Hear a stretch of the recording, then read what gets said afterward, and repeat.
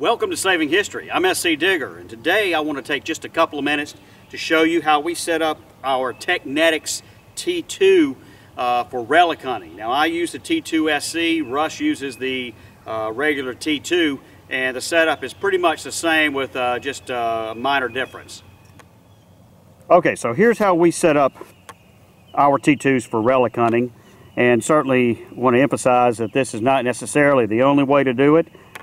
Certainly you got to find what you're comfortable with and what works for you, but this works what works for us here down in the low country and in good ground.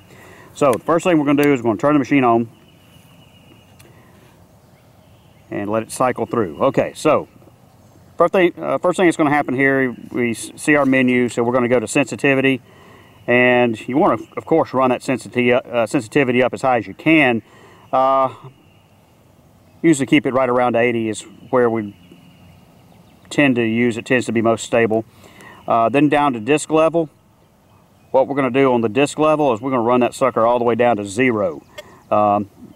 Basically, it's not all metal, but it's no discrimination. So you're going to hear a lot of stuff, but you're also going to maximize your depth. Now the difference here between the T2 and the T2SE comes right here with the number of tones.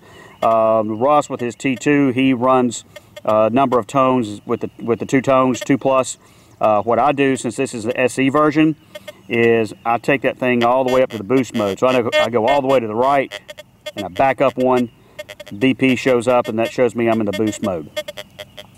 Now, go back to the top of the menu, and the next thing I've got to do is I simply have got to ground balance.